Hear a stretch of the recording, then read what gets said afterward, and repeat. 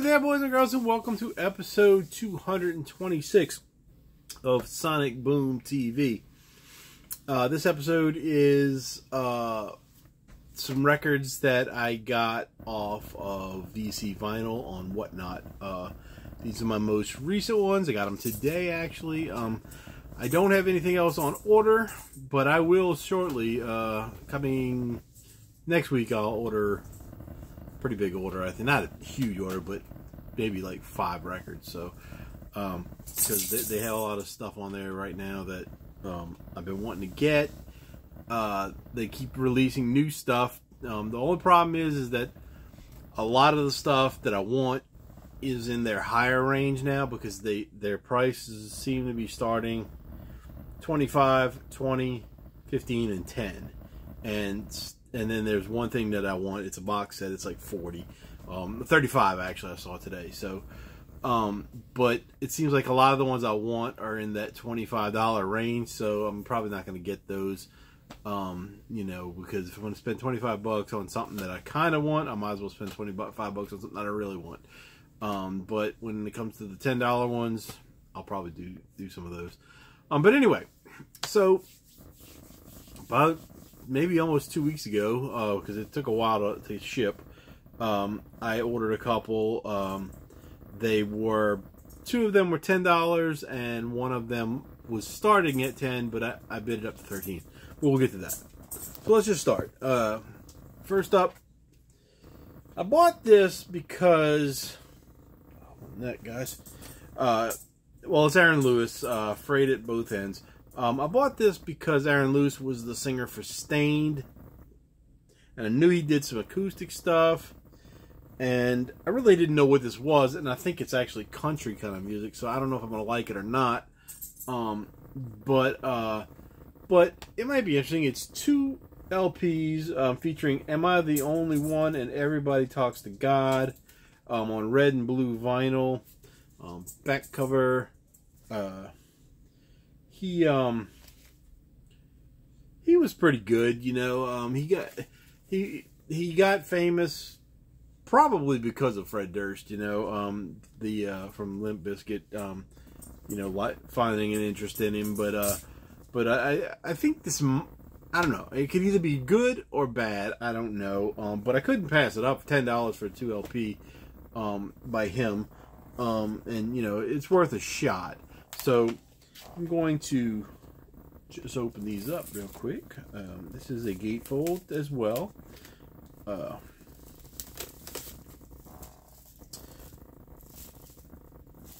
Oh, made in Canada, it says, if you can see that on, well, made in Canada. Got this, opens up into a photo of him. Lyrics on this side, some liner notes over here. Pretty cool. It's a nice little packaging. No other goodies inside of it, but we've got translucent red vinyl with the custom label. Put that light off there. I don't know what this retails for, but 10 bucks for it sounds like a good deal. And then translucent blue vinyl. This is some pretty vinyl as well. So labels are the same. Just shocked me. I don't know if y'all heard that or not. So, yeah, I definitely don't think this is any of his heavy stuff. Yeah, see, they got some country people on here. They Call Me Doc, featuring creatives Vince Gill and Dan Tyminski. And I know Vince Gill is definitely country, so, you know, we'll see. You know, it can't be horrible, because like I've heard some, like I said, I've heard some of his acoustic stuff that he did with Staind, and so, you know, it's probably much the same, just probably more countrified. As long as he doesn't use a countrified voice, I think we'll be okay. Another one is one that I have on cassette, and I never did get it on CD. But pretty good album from what I remember. I haven't listened to it in years. But George Harrison, Cloud 9. The big hit off of this was I Got My Mind Set on You. It says it was produced by Jeff Lynne and George Harrison. I don't remember too much about this. When We Was Fab, I think, was a pretty good one. I really need to listen to this. But I saw this on VC Vinyl. They had a bunch of George Harrison stuff, and I was kind of putting it off, and now I don't see it anymore. But then I saw this one, which came like later, and I saw it for a couple days, and I haven't seen it again. So maybe they sold out of this too. George Harrison, Cloud 9, remastered for vinyl from the original analog stereo master tapes. Album replicates design and construction of the original release. 180 gram heavyweight vinyl. And if you guys can maybe see that. It is not a gatefold. So we'll just open it up.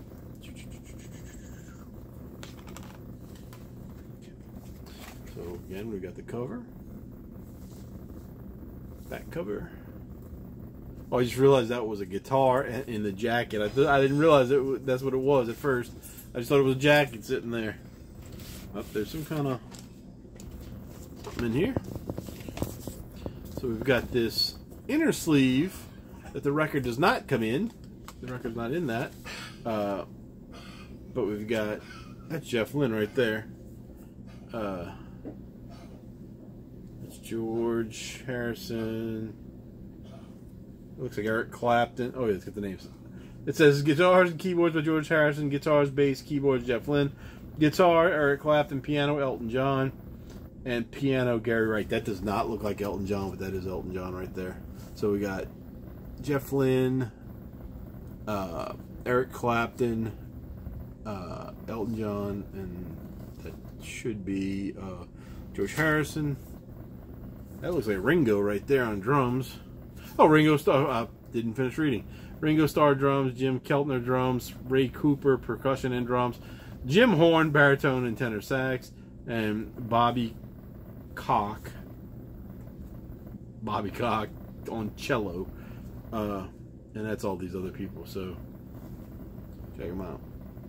And then the other side is a picture similar to the cover photo. And just got some special thanks right there if you want to. So that came like that, and then the record came in a, it's polyline, but it doesn't feel like very good polyline. Inner sleeve, black vinyl on the Dark Horse label. Dark Horse label. George Harrison is you know, the Beatles guitar player. I think he was pretty good. I mean, he had quite a few hits over his solo career. You know, he was in the Beatles, so that, you know, right there says he was good if you're into the Beatles. But I really wanted this one because I only had it on cassette, and I may pick up some of the others if they come back up on there. But for now, this is the only George Harrison solo album, I think. No, I'm probably wrong. But I think this is the only solo album I have of his on vinyl. I may have one or two other ones that I picked up somewhere, but for now, I'm saying this is the only one I have. And the last one. The one I wanted, that I got a little excited when I saw it, because this was one of my favorite 90s albums for a while. And it's funny because this is the only album I have by this band. That is Sugar Cult, Start Static. This is the Craft Recordings. Includes 3 bonus tracks, features the hit singles Bouncing Off the Walls, Stuck in America, and Pretty Girl The Way. Newly designed gatefold packaging. So we've got that. Sugar Cult was a kind of a pop punk band. Somebody was telling me the other day, my buddy at Dead Broke Records, that they were emo, but they weren't emo. They were just like pop punk. Ooh, and it's embossed as well on the front and the back. I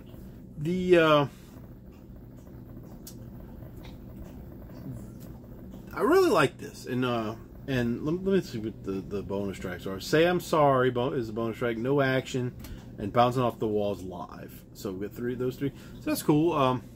Total of 14 tracks. Go over it again. That light is hard on the track listing on this. I do have the original CD, and I still have the hype sticker, which is kind of cool because back in the CD days, I wasn't keeping a lot of the hype stickers, but this one, pretty cool, and it was still stuck to the plastic, and it fell off. The plastic just peeled right off when I pulled it out. But this one also says "Pretty Girl the Way," Stuck in America, and Bouncing Off the Walls. So they should have put this on the record. That would have been cool if they would have reproduced that. The only other thing I had by them, which is it might be kind of rare, I don't know.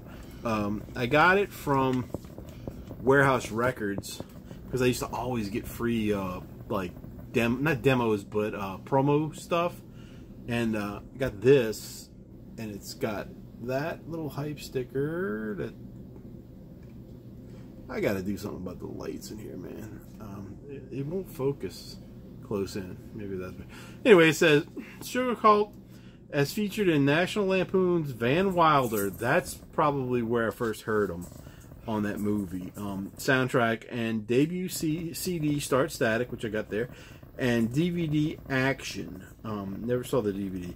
Available now at all Warehouse locations. The Warehouse Records used to be a store, you know. So we've got Bouncing Off the Walls, which was the biggest hit. How Does It Feel, which is on the album, but I don't know if it's a regular or a live version because it doesn't say. Well, it says taken track 1 and 2 taken from the album Start Static, and the third song is called Killing Me, and that may or may not be live. We don't know. It didn't say. Might as well show the CD while I'm at it. That's that one, and the Start Static one. Oops. Start Static one just looks like that. We're not here for the CDs and stuff. We're here for the record. The record that got me excited. I paid $13 for it because I got excited when I saw it, and I was like, "Oh, gotta get it." And somebody else, I bid 10, they bid 11, and then I bid again, and it went to 13 for some reason. I don't know why it went up $2, but it did. And then everybody else after me, because he pulled out more. Everybody else after me got it for 10, and I've never seen anybody pay more than 10 since it came out. They don't sell it every day, I don't think. I don't see it every day, but I see it enough when I go on there, because I'm not going on there every day anymore. But they always sell it for 10. So we've got that. We got the back cover. It's embossed all the way across. To make that broken plug. Very nice inner gatefold with photos of the band.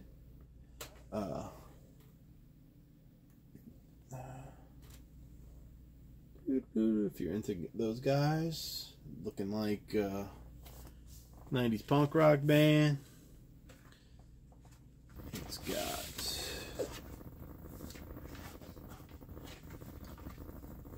feels like it's got something still in there, but no, maybe not. So we've got lyrics that are very tiny. I can't even begin to try to read that. If it's even really lyrics, I can't even tell. Yeah, it is. I can make out somewhere. It's very, very small and very jumbled. It's a bad font for that. Whoever laid this out should have up that font size. Backside's pretty small as well. I can read this though. That's liner notes. Tom Pagnotta, vocals and guitar. Marco DeSantis, guitar. Aaron on bass and vocals, and Ben Davis on drums and vocals. And Ben Davis, I think, was in something else. I don't know exactly what yet, but I'm gonna look him up. Then we've got, oh yeah, we got nice label, the logo. I was hoping that was going to be there, and then on the other side we've got a band photo. I don't know, I just love that logo like that. So I like that they added it to the label, and I love that it's in the gatefold. But it's not on the cover. That's the only thing. It's not on the cover. It was on the hype sticker, which we see, but not on the cover. So, but it does say their name on the cover, so we're good with that, I guess. Really excited about this one. This is, like I said, one of those 90s ones that you never think's gonna show up, but I think they're starting to realize that there is a market for 90s stuff. I mean, I know they know there's a market for it, but they're finally re-releasing a lot of those things a little at a time. Definitely more than a few years ago, you couldn't find anything. Now you're starting to be able to find bands, and you're starting to be able to find stuff that on VC vinyl that didn't sell well. I guess originally, I don't know why that wouldn't sell too well. I mean, it seemed like they had a pretty good fan base for a while. Really cool band. If you like 90s pop punk kind of stuff, very catchy, very bouncing off the walls kind of stuff, which is the hit song. And I'm glad they got the live version. I want to hear that. So definitely going to be listening to this tomorrow night probably, but just one of those albums that I didn't think I was ever going to have on vinyl, and here it is. So that's it for this episode. Like I said, I don't have anything else on order. I do have enough stuff sitting here to do another episode probably this weekend. Some old, dollar bin kind of stuff. Next week I will order some more stuff. Got to keep it under a certain amount, and then I forgot to say, I'm supposed to, now I'm not 100% sure, but I'm supposed to be getting my new shelves next week. I'm supposed to go when I get paid on, I think Tuesday or Wednesday, I can't remember what day it is. I'm going to pay my bills real quick, and I should have money left over this time because I have nothing big coming up right now, and I should be able to get 2 more of these. I might get 3, but I don't know. I gotta measure the space that's behind this wall right here. I mean, behind this camera here, because if I got 3, that would give me plenty of room. Because I'm not gonna fill up the 2, I don't think, with everything I have. But it will give me plenty of space to be able to grow, for a while. And then after that, if I get any more, I don't know what I'll do at that point. But we'll worry about it when we get there. But I do have to get rid of the sofa that's sitting there. Not sponsored by Subway, by the way. But I just can't wait to get all my records on a shelf, and because once I do that, it creates room other places in this apartment, and it also creates nothing on the floor, because I can't stand having my stuff on the floor, my records. My CDs are all on the shelves. Some are in boxes, but most are on the shelf. And then I'll do like a little tour of this area, and that'll be a fun episode to do. I can point out, kind of what I have in my collection, and maybe pull some stuff and maybe get some more interesting shows. I do know this though, when I do get these shelves back here, I'm going to, this is all going to flip. So I'm not going to be facing this way. You won't see that TV in the background. You won't see the curtains or whatever that is over there. And I know sometimes you can see the sofa, and I always have stuff piled on top of the sofa because I hardly ever sit on it anymore. But all that'll be against the back wall. And then there'll be, I don't know if these are going to stay here or move over. The problem with moving it over is there's a counter that goes into the kitchen. It's like a bar. I don't know why they put that in here, but it's like a bar setup. So it's got a piece that sticks out about that far from the wall, so these things can't sit up against the wall. So I don't know if I'm going to move those or not. I might just leave these here and try to get 2 or 3, however many. I know 2 will fit, but hopefully if a third can fit, I can just get all 3. Might not get all 3 shelves next week, but I'm definitely getting 2. If I go, I'm getting 2.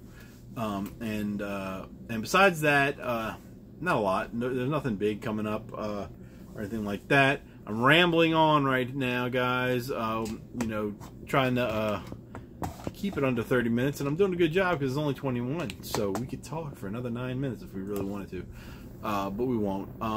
So anyway, 3 great. Well, 1 great, 1 maybe great, and 1 I don't know record. How about that? Don't know, but has potential. Really good from what I remember. It's been a long time. I do remember. Got my mind set on You. That one's like that one gets in your brain and it just stays there.